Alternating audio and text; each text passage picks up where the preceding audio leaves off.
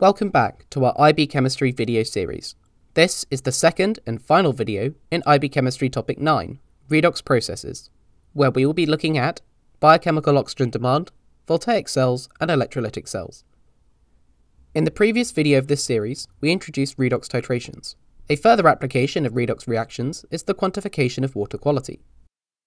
The Winkler method is used to assess the numerical measure of water quality, called the biochemical oxygen demand, BOD. This is based on the quantity of oxygen used by microorganisms to oxidize the organic matter within a sample over a fixed period at a fixed temperature. The lower the BOD, the less polluted the water. But how do we calculate it?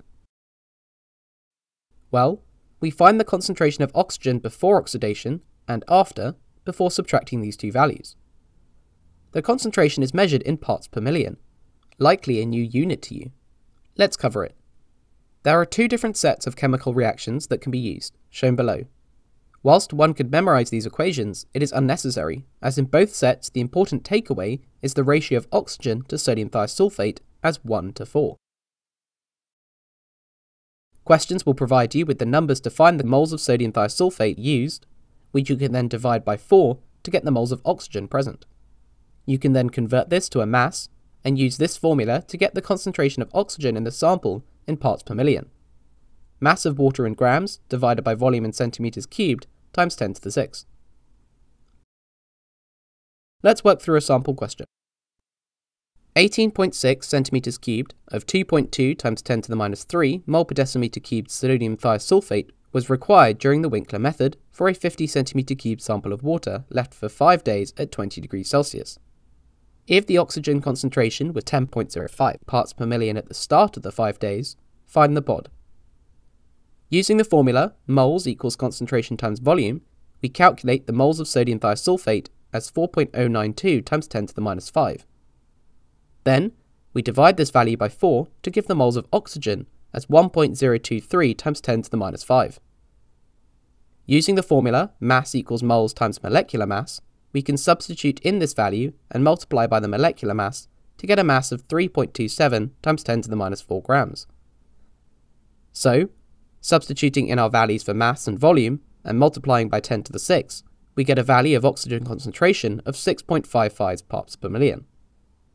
Since the question asks for BOD, we simply subtract our value from the original concentration, 10.05, which gives a BOD of 3.5. Great! You now understand the redox reactions, including one niche use case. However, the primary use of redox reactions are within electrochemical cells, which can be voltaic or electrolytic. Voltaic cells are a specific apparatus which uses a redox reaction to generate electricity, i.e. it converts chemical energy to electrical energy. They take place in galvanic cells, which consist of two containers, each containing a different aqueous solution of metal sulfate. Connecting the two solutions is a structure known as a salt bridge, which is made of either potassium chloride or ammonium nitrate. Each solution also contains a metal plate, known as an electrode, made of the same metal as the solution. The two electrodes are connected by a thin external wire. But how do they work? Well, oxidation at one electrode causes reduction at the other. Consider a general voltaic cell with a potassium chloride salt bridge, made from X SO4 solution on the left with an electrode made of X, and Y SO4 on the right with an electrode made of Y, where X and Y denote two metals. Assuming metal X is oxidized, we say the reaction at the left electrode is X goes to X plus plus E minus. This results in the accumulation of positive ions in solution and negative electrons on the electrode, making it negatively charged. These electrons flow through the external wire to the other electrode, where they are used to reduce ions of Y in solution, forming metal Y via the reaction Y plus plus E minus goes to Y. This results in the solution accumulating negative SO4 minus ions, whilst the electrode exhibits a deficiency electrons, making it positively charged. As oxidation continues, there is accumulation of positive metal ions in the solution of the oxidized side, and negative SO4 minus in the solution of the reduced side.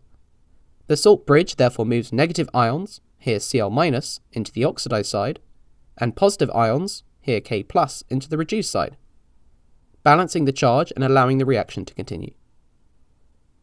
Two very important terms used for all electrochemical cells are the anode and cathode. The anode is the electrode where oxidation takes place, and, in a voltaic cell, is always the negative electrode. The cathode is the electrode where reduction takes place, and, in a voltaic cell, is always the positive electrode. This can be remembered using the mnemonic, an ox red cat. Anode undergoes oxidation, and reduction occurs at the cathode.